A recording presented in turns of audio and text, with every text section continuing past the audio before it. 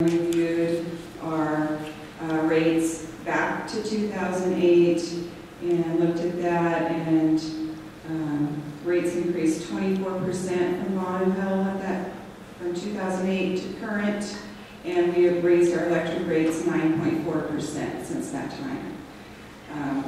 We also know that we have a rate increase that's in effect currently in Bonneville that increased our rates 9.66%. Our transmission rate has increased 9.3%.